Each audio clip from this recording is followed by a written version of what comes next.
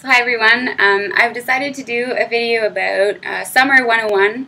I think summer is probably one of the hardest seasons to keep that weight and stay lean. Although in my opinion it's probably the easiest just because we seem to be more active. You want to move more, the activities to be outside, walking, jogging, rollerblading and everything like that. On the other hand, there's those barbecues, the summer, in the restaurants, being on the patio, having a drink here and there.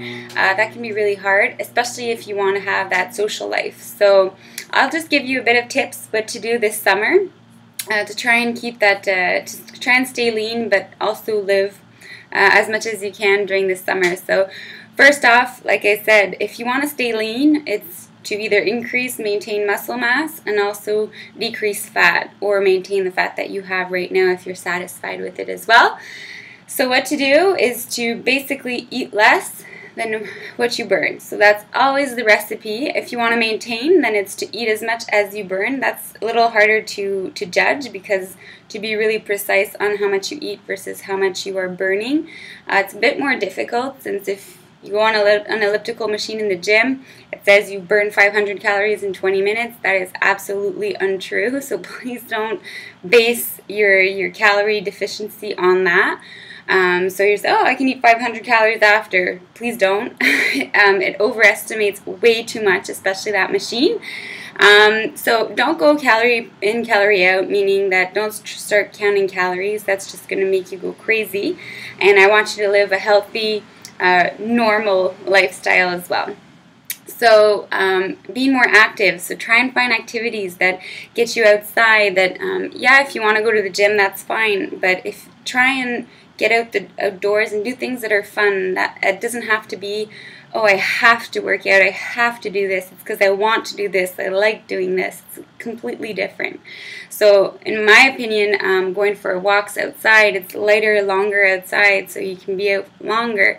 Getting into activities, if it's doing bike rides with your friends once a week, if it's rollerblading, anything like that, it'll get you moving a bit more. Even if it's walks on the beach, if it's anything to get you moving, just keep going at it. When it comes to the calories in, so the barbecues, this is a hard one, because what happens, well, what I do is that if I know I have a barbecue at night, well, all day I'll try and eat less portions and eat smaller, knowing that I probably will eat a little bit more during the night. The bad thing with this is that you're probably going to be really hungry when you get to that barbecue, and you're just going to say, whatever, you know, just one meal won't be that bad. But if you keep saying that every week, twice a week, that's when it comes that it can be bad, and you can actually gain weight or not lose anything if you want to lose weight as well. So try and be prepared. I suggest you eat regularly during the day. Maybe increase your cardio, increase your calorie deficiency by doing an activity that day. Say, if I have a barbecue, well, I'm going to go and do a bit more step machine than I'm used to do if I didn't have that barbecue. So still live that life. There are healthy choices. You obviously probably all know, like the vegetables, fill up on the greens. High protein, try and limit all that's the bread, the starch, you know, one hot dog instead of 3, something like that. So I know it's easy to say, but to actually do it is completely different. If I'm in a competition prep, then what I do is I bring my own meals. I bring my own steak, I bring my bison steak or my horse meat or chicken, and I get it done on the barbecue as well, and I eat with everybody instead of having a hamburger or a hot dog.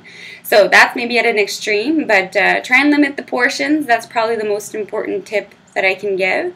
Anything that's sugary drinks, alcohol, try and limit. Even pure alcohol can be better.